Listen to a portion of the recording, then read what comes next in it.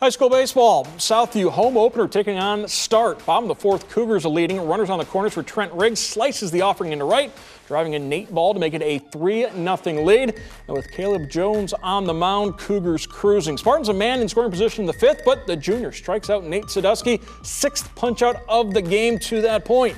Sixth inning, Cougars blow it open. Starts with Riggs, hits a flare into right. Avery Offenberg aggressive on the base pass, scores from second. It's a 4-run lead. And then later in the sixth inning, Southview continuing to pour on the offense. Ryan DeShelter collecting his second hit of the game, driving in Riggs. Cougars score 3 in the sixth. They win 6-0 as Jones goes the distance for the one-hit shutout. Yeah, I got great supportive teammates, and I know they will always have my back scoring runs, and we always support each other, and we're really confident on the field. I think we're capable of a lot. We have these wristbands that say on the hunt because we're always underdogs, but I know that we'll come back and win a lot of games and prove people wrong. Chris Schmidbauer and Scott Tucker were on hand in Sylvania and break down the victory.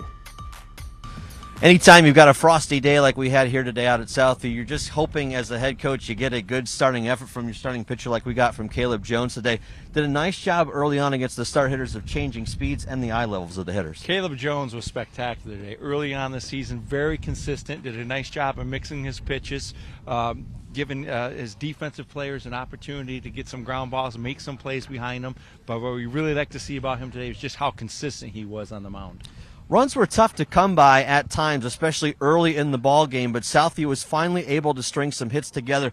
You give a tip of the cap to Ryan DeShelter and some of those other guys really coming up clutch in some tough situations. Yeah, Drew Young, you can go down the lineup. They did a great job.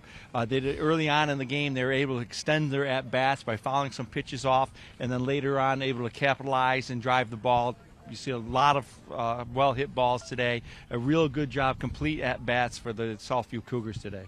On the other side of things for Start, tough luck for Braden Bowman and his Spartans. Defense maybe just a bit off here today.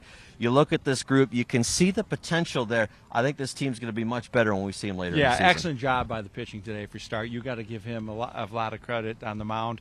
And as you said, short staff in the lineup, a short roster in the lineup.